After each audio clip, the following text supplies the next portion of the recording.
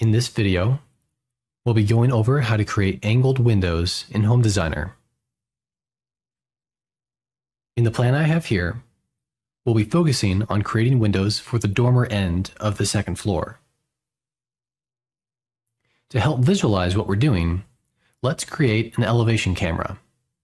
Go to the 3D menu, create camera view, and choose elevation. In Home Designer Pro, we'd instead go to the 3D menu, create orthographic view, and then cross-section elevation. Click and drag to create a camera pointed at our gable end. Then we'll go to the Build menu, Window, and click Window, and click in our attic gable to place a window.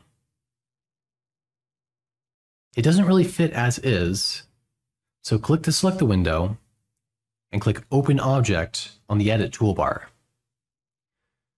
From here, we can go straight to the Shape panel. In the Shape panel, we can modify the height of each side of the window. When the side heights match, you'll get a standard rectangular window. However, raising or lowering either of these values will change whatever type of window it is to fixed glass, and raise or lower that side by what's specified. In Home Designer Pro, we have additional controls to shape the top or bottom corners in addition to the sides. This can allow us to get more control over the exact shape of the window. Raising the height of the inside corners and adding an offset can give custom top shapes, and the bottom corners allow us to angle the bottom of the window. Back in Architectural or Suite, rather than trying to figure out what exact heights we need to match our roof, we can simply click on the Match Roof setting, which will angle the top of the window to match the pitch of the roof plane above it. At any point, we can also click Revert All to undo our changes and go back to the settings we started with. Let's click Match Roof and click OK. And we'll see our angled window in the elevation view. We can also raise or lower the top or bottom of the window to get it in the spot that we want. To get a matching window on the other side, we can use some techniques in the plan view. First, in our elevation view, place another window. Open it up, go to Shape, and click Match Roof again. Click OK, then go to our floor plan view, and go up to the floor our windows were placed in. In this case, we put them in an attic wall, so we'll go up 2 floors to see them on the attic floor.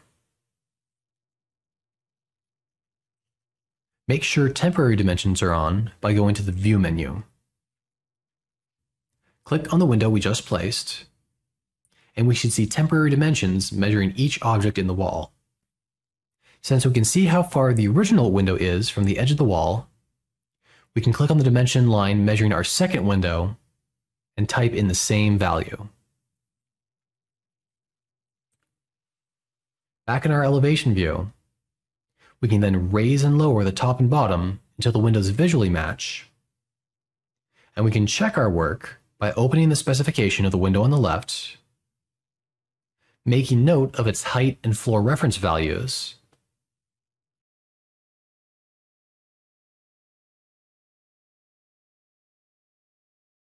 and then comparing that to the value of the window on the right.